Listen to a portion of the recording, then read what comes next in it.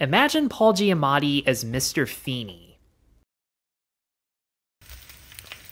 Okay, so in The Holdovers, Paul Giamatti plays a cranky boarding school history teacher who's stuck supervising students over Christmas break whose parents can't pick them up. In particular, the rebellious kid named Angus, played by Dominic Sessa.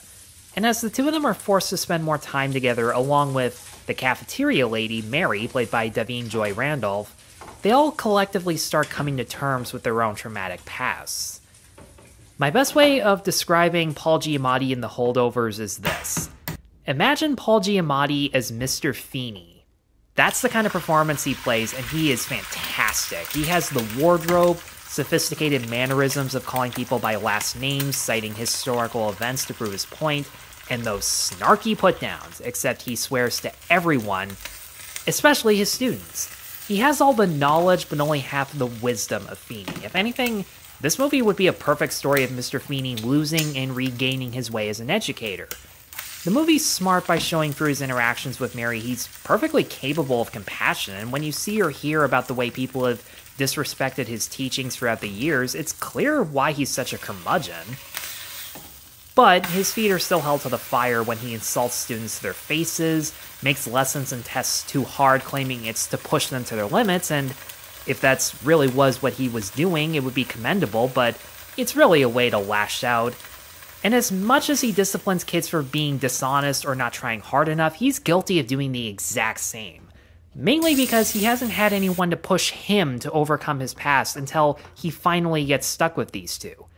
And that's really what makes the dynamic between the three of them work.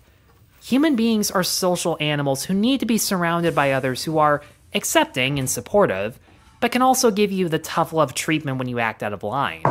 None of these guys have people like that in their lives, and in a couple cases, turn down people like that out of fear that they'll get hurt again, until they're forced to interact with each other and realize that they have to pursue people who make our lives better, therefore happier. Dominic Sessa did a good job of making you root for this kid, even in his worst moments, because while he's morally a better person than Giamatti, he still has some of the same flaws like shooting his mouth off or rubbing in his intelligence. I like how he was never an underachiever. He actually did better in Giamatti's class than most of the other boys.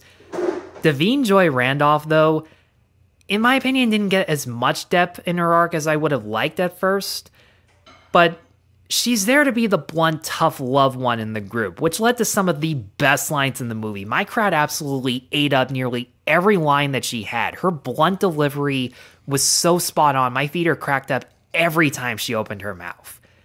But she also has suffered the most out of all the three of them, and yet, for most of the movie, she talks about it like it's nothing. There's a great moment at a Christmas party where she starts to unravel a little bit, but her emotional journey is one that we don't really see that much on screen, so it was a little hard to get super invested in her dramatically. But nevertheless, she was still easily the most entertaining part of the movie. If Alexander Payne wasn't the director of this, she would have stole the show, and on that note, it was really cool to see him in person because he's a director, he can actually show his ass up at movie events like this. And it took me until The Holdovers to realize that Alexander Payne's direction always rode that fine line between being stylish and subdued at the same time. When I saw the trailer, I noticed that desaturated 16mm look to it, but Payne went even further with the 1970s atmosphere by making all the studio logos at the beginning of the movie vintage. There's a color buy credit during the intro, and if you look really close, you can see deliberate scratches and cigarette burns within the frame. And as for the camera work and editing, the one trick Payne does that equally works in comedy and drama is to pull in or out on the characters as they're giving a monologue or realizing something crucial at the last minute. Now, this is by no means one of Payne's best movies, in my opinion. Some critics are already saying that this is his best work since Sideways. I'd say best since The Descendants. Hell, there were parts of Downsizing that I thought were more memorable and in-depth, which seems to be a controversial thing to say for some reason. But I say that because Payne's most recent movies over the last 2 decades involve the main characters taking a road trip in order to overcome their struggles. And without spoiling anything, there is one, but it takes over halfway through the movie to get there, and some of what I thought were the most pivotal moments are kind of montaged over or are implied off screen compared to how drawn out the scenes in the school were. where they're in the same rooms over and over again, and once in a while, they do venture out into the small town nearby. And don't get me wrong, I knew going in this was mostly going to take place in this one school, and I give Payne credit for trying to do the opposite of what he's used to, but even at its best moments, you know where the story's going to go, and I felt like a change of scenery would have elevated the material for me like it has with some of his other movies. But in any case, when The Holdovers comes out in November, you should definitely check it out. The acting, writing, directing play an equal part in balancing out the humor and drama that comes with just the struggle of finding people in your life who can be as supportive as they are hard on you for the right reasons. You all know what I'm trying to say, right?